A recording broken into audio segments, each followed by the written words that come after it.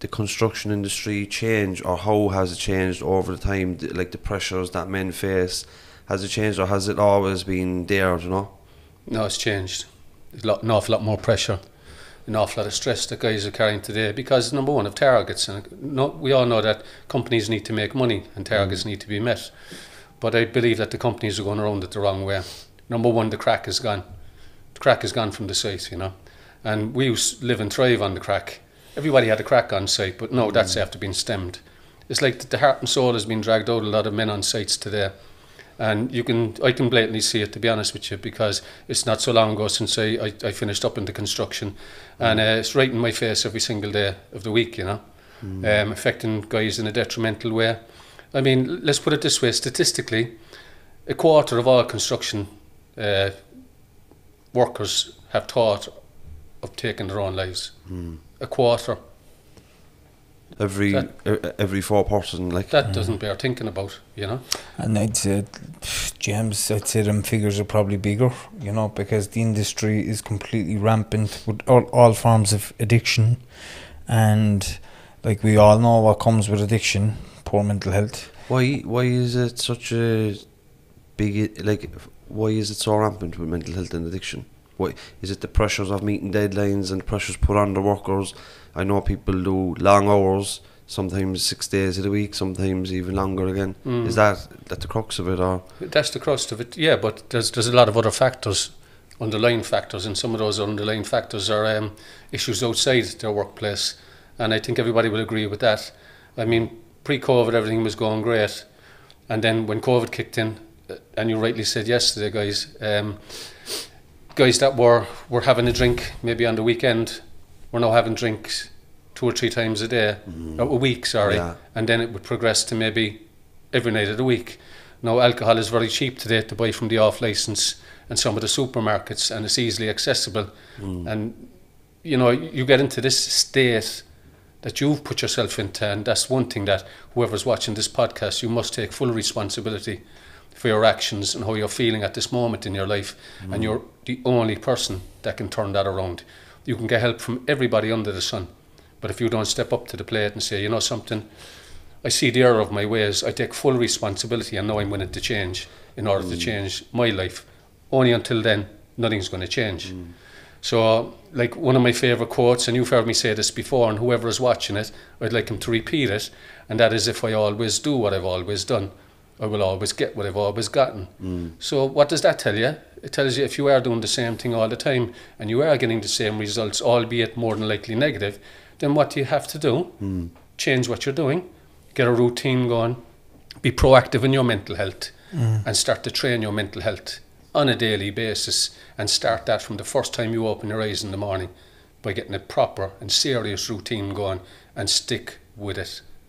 Isn't there a little bit of responsibility there, so to the organisations within the construction industry, not just here in England and everywhere else, for them to educate the workforce a little bit first around addiction and mental health problems and well-being? Isn't it like a lot of guys in the construction industry may have no education. A lot of them mightn't even be able to read, you know, and it's not going to be very easy for these guys to get educated around feelings and emotions and thoughts and how everything works together. But why not educate the workforce and tell them, show them how to look out for problems and how to help them and to recover from all forms of addiction, mental health and well-being problems, you know.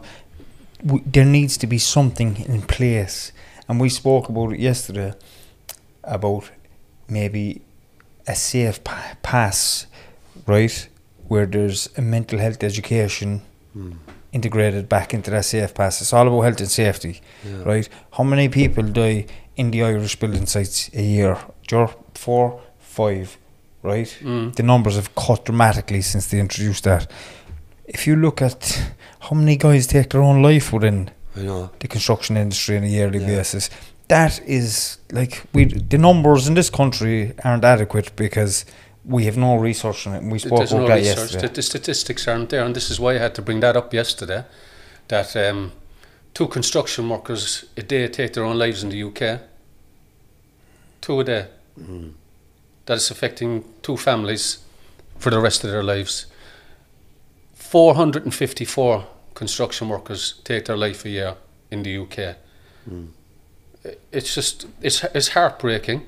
Yeah. It's heartbreaking that one dead is enough, but 454 plus.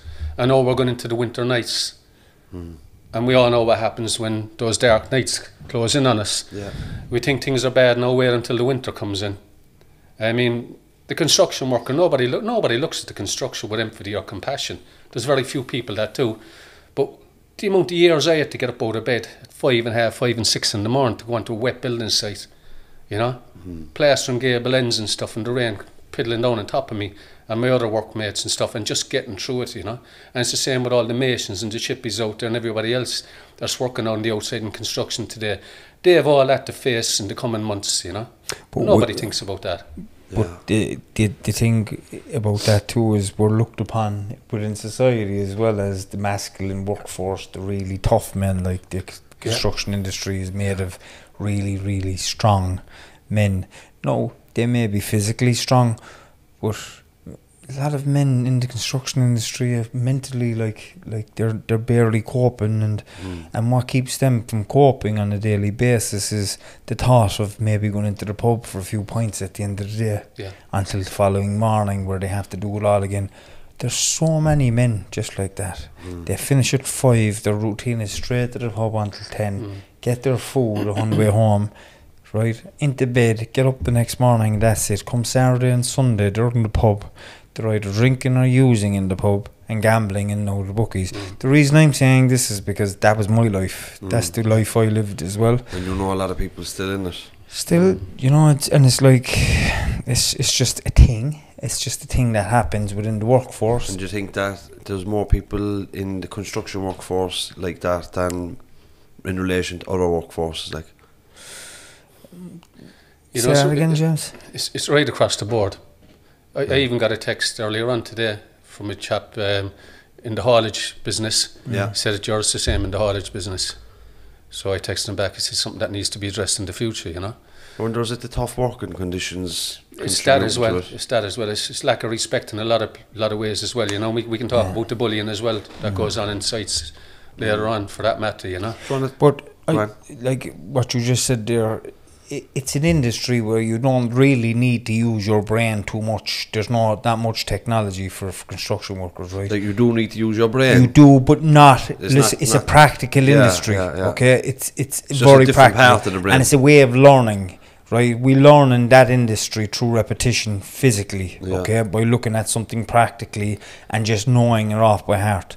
Right, if a lot of construction workers, if you brought them into a computer room, a lot of them wouldn't be able to sit there and go on a computer for, you know. That's why we like to be kept going. We like to be working. We like to be up and down scaffolds. We like to be, like in my case, I like to be up on the roof, making a roof, or inside putting in a kitchen, or fixing the stairs, or whatever it may be, because it keeps my mind busy. And that's where it comes in for a lot of the guys as well in the industry. And it goes back to what we were speaking about COVID there earlier on, about when COVID came in and the whole country went into lockdown, and there was over 200,000 construction workers were sent home from work one day, like, and their routine was completely taken from James. A lot of them men need to be kept going, right? And the pubs were closed also, so they were at home with their thoughts, you know, bored. What do they do, Ger? Turn to substance, you know? Turn to substance, you know. It's a sense of relief. It's to stem the pain from not having that routine. And you spoke about that a while ago, about how you can get into a routine. A routine starts off and then it becomes habitual, and then it's very difficult to break out of that habit. But the only way to move forward in life is to break yourself back out of that habit, and that comes down to training of mental strength again. And the mental strength, for me personally, going back, you're not aware of this, lads, but I wanted to take my own life going back a few years ago, and I suffered my own mental health and well-being. And I talk about this when I give talks to companies, but I'd been brought to a point in my life where I just had enough. Like, what age were you, Joe? It's going back when the downturn, 2013. Go away. Yeah. It was horrendous for me personally, you know. There was no work there. Financial stress. Financial, yeah. Daughter going to college, paying the mortgage. Everything got on top of me, but like any other man, I didn't open my mouth. You know, I kept my mouth closed because I was afraid in case I'd be frowned upon, and this is where the stigma comes in, why guys don't speak today. Yeah. I'd encourage anybody out there that's going through a tough time to speak. I didn't speak about it. I don't know where I got the strength from, but that strength catapulted me to where I am today. What I do as a speaker, as an energy therapist, helping me. Yeah. So I'm very grateful for the time that I did go through back then, because it's made me who I am. And the first thing I'll say when I give a talk to somebody, I'll write on a board, remember these 2 words, because I'm going to bring it up at the end: mental strength.